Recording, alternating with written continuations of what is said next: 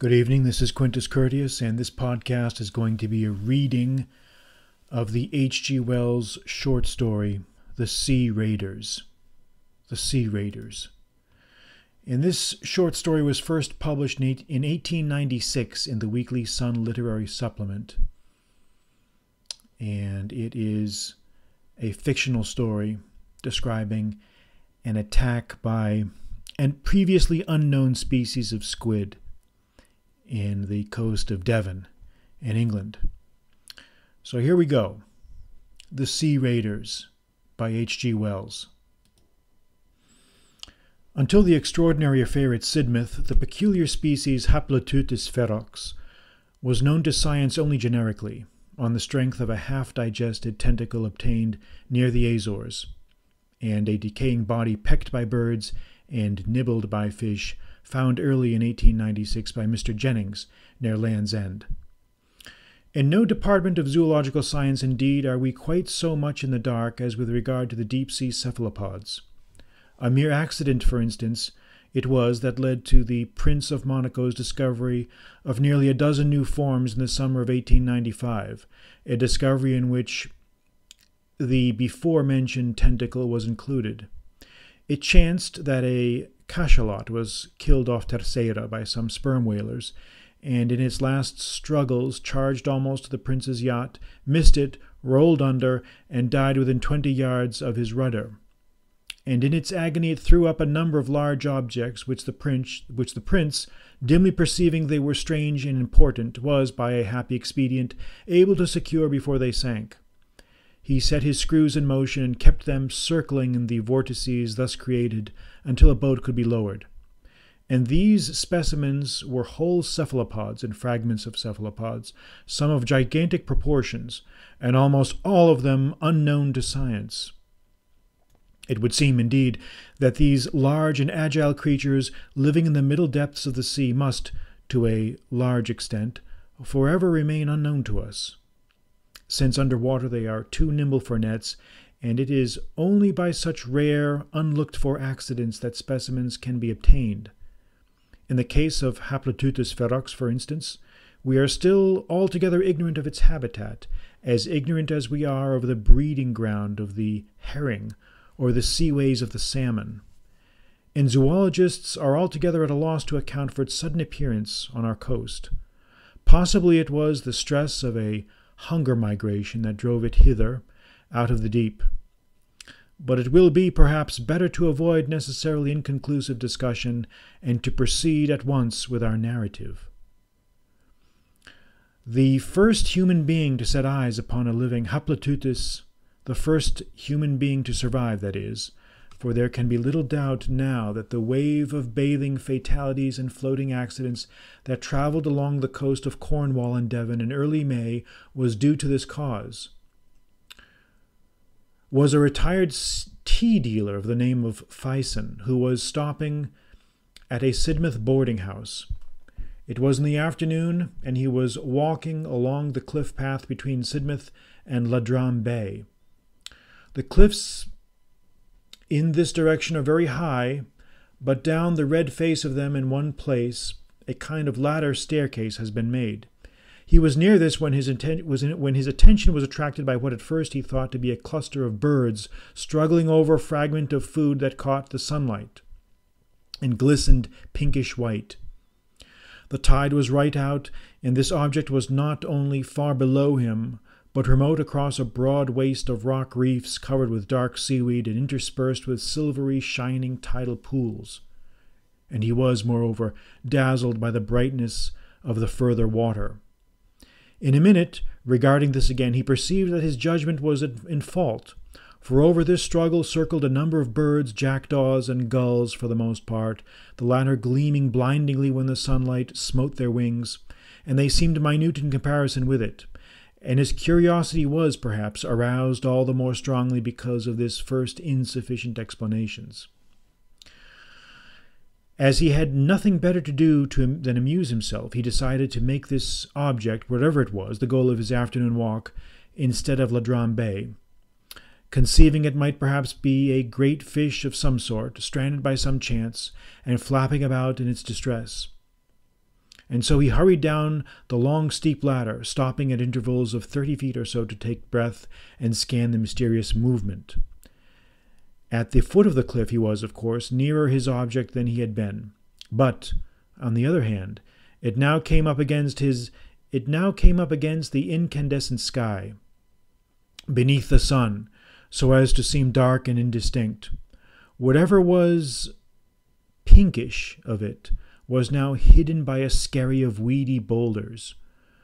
But he perceived that it was made up of 7 rounded bodies, distinct or connected, and that the birds kept up a constant croaking and screaming, but seemed afraid to approach it too closely. Mr. Fison, torn by curiosity, began picking his way across the wave-worn rocks, and, finding the wet seaweed that covered them thickly rendered them seemingly slippery, he stopped, removed his shoes and socks, and coiled his trousers above his knees. His object was, of course, merely to avoid stumbling into the rocky pools about him, and perhaps he was rather glad, as all men are, of an excuse to resume, even for a moment, the sensations of his boyhood. At any rate, it is to this, no doubt, that he owes his life. He approached his mark with all the assurance which the absolute security of this country against all forms of animal life gives its inhabitants. The round bodies moved to and fro, and it was only when he surmounted the skerry of boulders I have mentioned that he realized the horrible nature of the discovery. It came upon him with some suddenness. The rounded bodies fell apart as he came into sight over the ridge, and displayed the pinkish object to be the partially devoured body of a human being. But whether of a man or woman he was unable to say. And the rounded bodies were new and ghastly-looking creatures, in shape somewhat resembling an octopus, and with huge and very long and flexible tentacles, coiled copiously on the ground. The skin had a glistening texture, unpleasant to see, like shiny leather. The downward bend of the tentacle-surrounded mouth, the curious excrescence of the bend, the tentacles, and the large intelligent eyes gave the creatures a grotesque suggestion of a face. They were the size of a fair-sized swine about the body, and the tentacles seemed to him to be many feet in length. There were, he thinks, 7 or 8 at least of the creatures. 20 yards beyond them, amid the surf of the now returning tide, 2 others were emerging from the sea. The bodies lay flatly on the rocks, and their eyes regarded him with evil interest. But it does not appear that Mr. Fison was afraid, or that he realized that he was in any danger. Possibly his confidence is to be ascribed to the limpness of their attitudes. But he was horrified, of course, and intensely excited and indignant at such revolting creatures preying upon human flesh. He thought they had chanced upon a drowned body. He shouted at them, with the idea of driving them off, and, finding they did not budge, cast about him, picked up a big rounded lump of rock, and flung it at one of them. And then, slowly uncoiling their tentacles, they all began moving towards him, creeping at first deliberately, and making a soft purring sound to each other. In a moment Mr. Fison realized that he was in danger. He shouted again, threw both his boots, and started off, with a leap forthwith. 20 yards off he stopped and faced about, judging them slow, and behold! The tentacles of their leader were already pouring over the rocky ridge on which he had just been standing. At that he shouted again, and this time not threatening, but a cry of dismay, and began jumping, striding, slipping, wading across the uneven expanse between him and the beach. The tall red cliffs seemed suddenly at a vast distance, and he saw, as though they were creatures in another world, 2 minute workmen engaged in the repair of the ladderway, and little suspecting the race for life that was beginning below them. At one time he could hear the creatures splashing in the pools not a dozen feet behind him, and once he slipped and almost fell. They chased him to the very foot of the cliffs, and desisted only when he had been joined by the workmen at the foot of the ladderway up the cliff.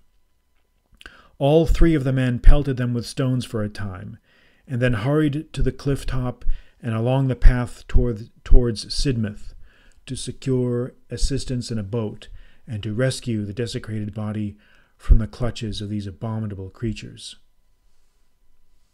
And, as if he had not already been in insufficient peril that day, Mr. Fison went with the boat to point out the exact spot of his adventure. As the tide was down, it required a considerable detour to reach the spot, and when at last they came off the ladder-way, the mangled body had disappeared. The water was now running in, submerging first one slab of slimy rock and then another, and the four men in the boat, the workmen, that is, the boatman and Mr. Fison, now turned their attention from the bearings offshore to the water beneath the keel. At first they could see little below them, save a dark jungle of lamarina, with an occasional darting fish. Their minds were set on adventure, and they expressed their disappointment freely.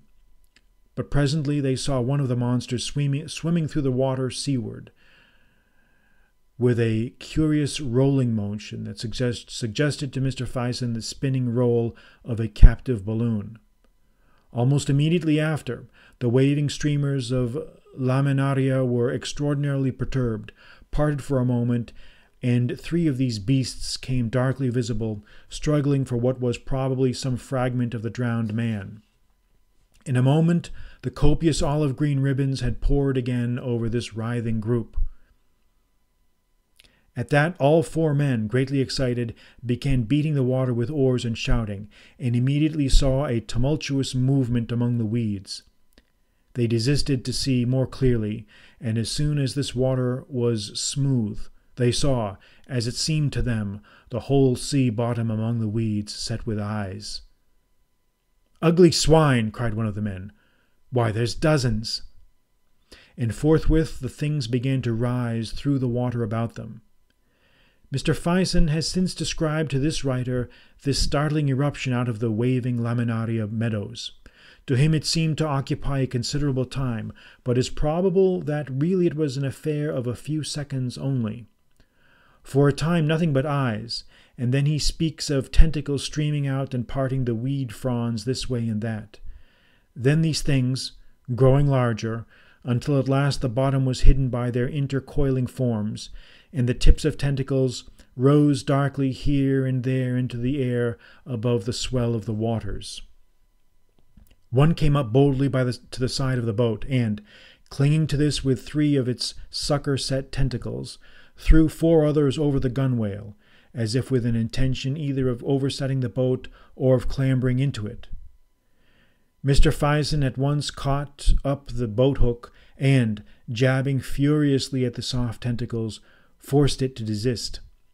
He was struck in the back and almost pitched overboard by the boatman, who was using his oar to resist a similar attack on the other side of the boat.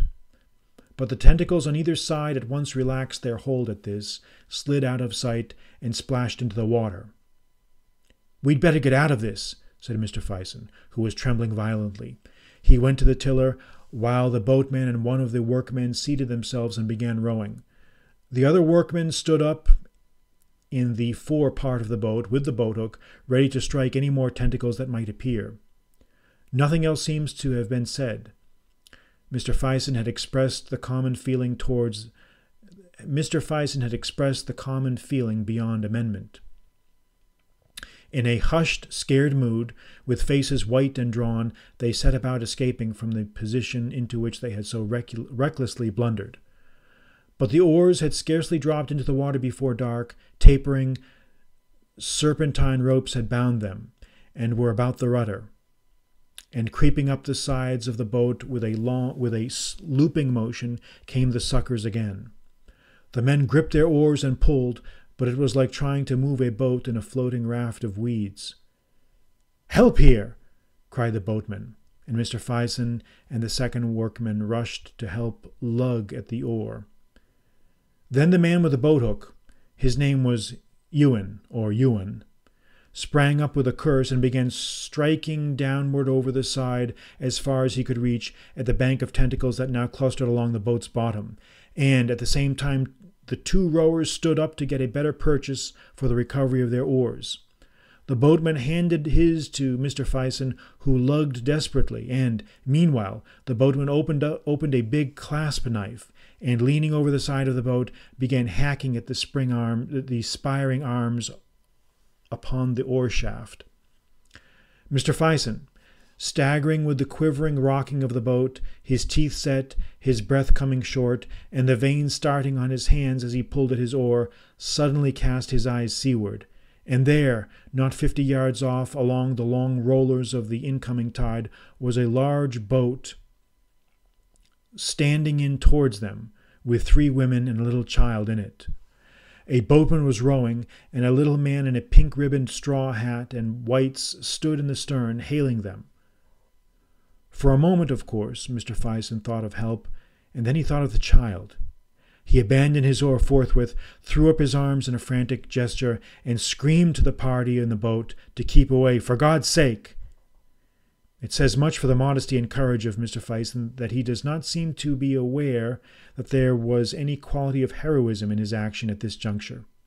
The oar he had abandoned was at once drawn under, and presently reappeared, floating about 20 yards away. At the same moment Mr. Fison felt the boat under him lurch violently, and a hoarse scream, a prolonged cry of terror from Hill, the boatman, caused him to forget the party of excursionists altogether. He turned and saw Hill crouching by the forward rowlock, his face convulsed with terror, and his right arm over the side and drawn tightly down. He gave now a succession of short, sharp cries, "Oh! Oh! Oh!" Mr. Fison believes that he must have been hacking at the tentacles below the waterline, and to have been grasped by them, but, of course, it is quite impossible to say now certainly what had happened. The boat was heeling over, so that the gunwale was within 10 inches of the water, and both Ewan and the other labourer were striking down into the water, with oar and boathook on either side of Hill's arm. Mr. Fison instinctively placed himself to counterpoise them. Then Hill, who was a burly, powerful man, made a strenuous effort, and rose almost to a standing position. He lifted his arms, indeed, clean out of the water. Hanging to it was a complicated tangle of brown ropes, and the eyes of one of the brutes that had hold of him, glaring straight and resolute, showed momentarily above the surface. The boat heeled more and more, and the green-brown water came pouring in at cascade over the side. Then Hill slipped and fell with his ribs across the side, and his arm and the mass of tentacles about it splashed back into the water. He rolled over.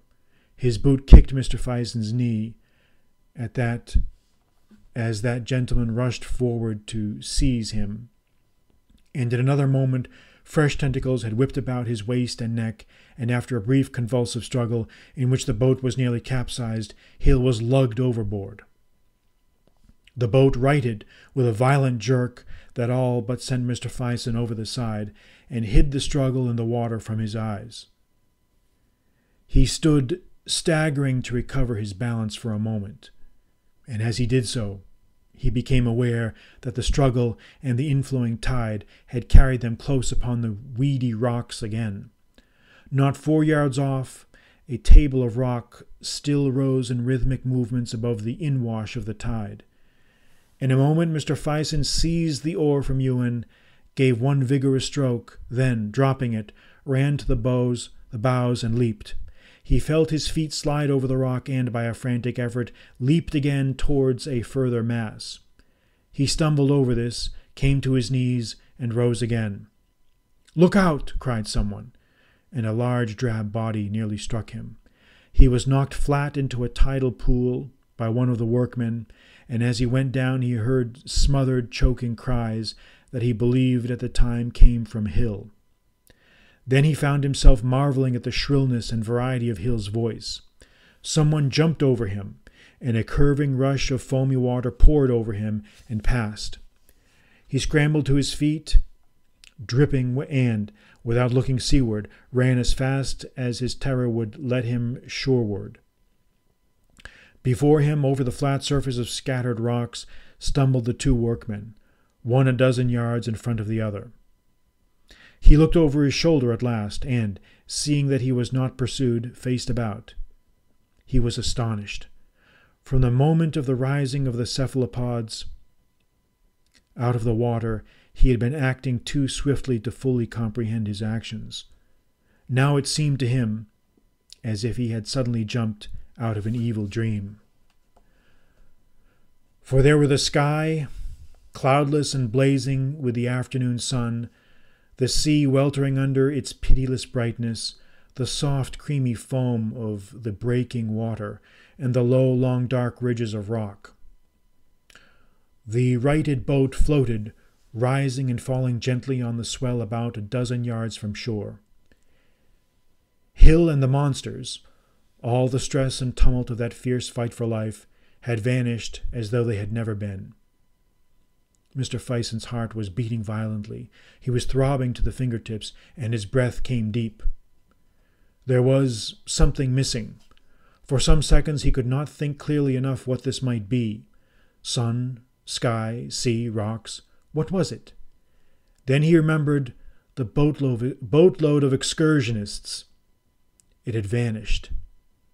He wondered whether he had imagined it. He turned and saw the two workmen standing by the side of the projecting masses of the tall pink cliffs. He hesitated whether he should make one last attempt to save the man Hill. His physical excitement seemed to desert him suddenly and leave him aimless and helpless. He turned shoreward, stumbling and wading towards his two companions.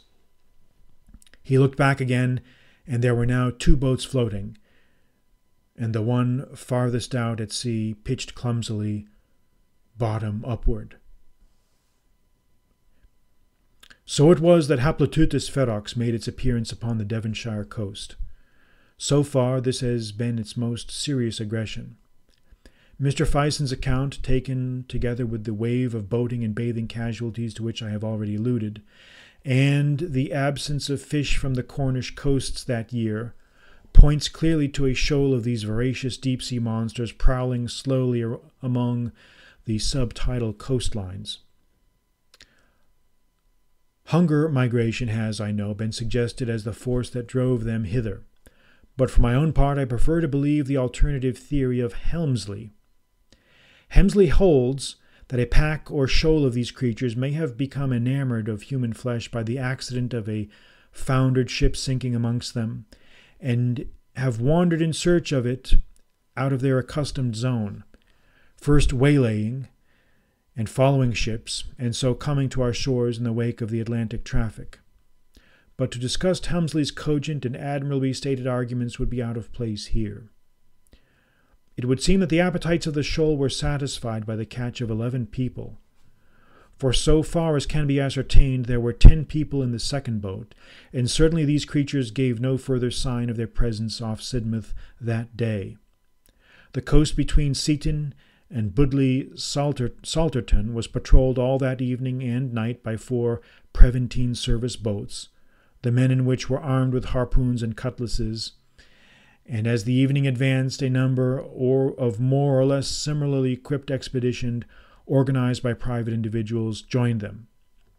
Mr. Fison took no part in any of these expeditions.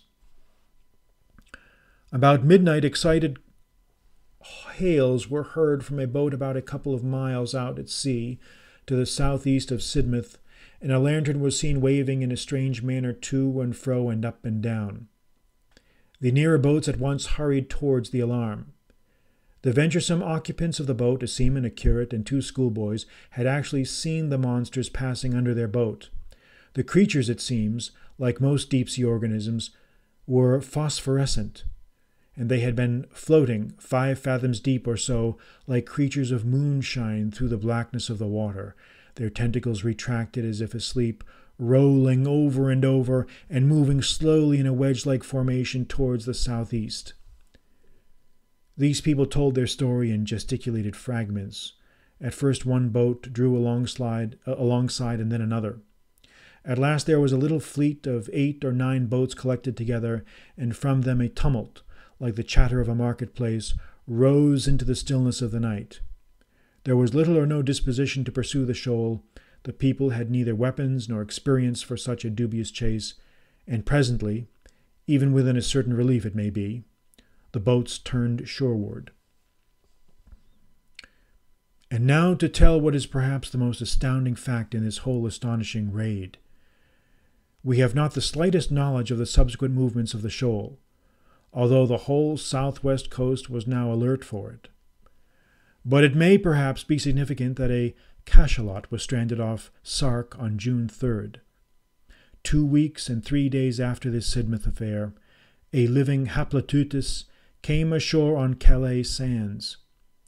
It was alive because several witnesses saw its tentacles moving in a convulsive way, but it is probable that it was dying.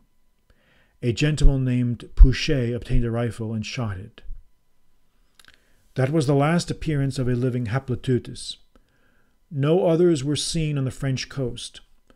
On the 15th of June, a dead body, almost complete, was washed ashore named Torquay, and a few days later a boat from the Marine Biological Station, engaged in dredging off Plymouth, picked up a rotting specimen, slashed deeply with a cutlass wound. How the former specimen had come by its death it is impossible to say. And on the last day of June, Mr. Egbert Kane, an artist, bathing near Newlyn, threw up his arms, shrieked, and was drawn under. A friend bathing with him made no attempt to save him, but swam at once for the shore. This is the last fact to tell of this extraordinary raid from the deeper sea. Whether it is really the last of these horrible creatures, it is, as yet, premature to say. But it is believed, and certainly it is to be hoped, that they have returned now, and returned for good, to the sunless depths of the middle seas, out of which they have so strangely and so mysteriously arisen.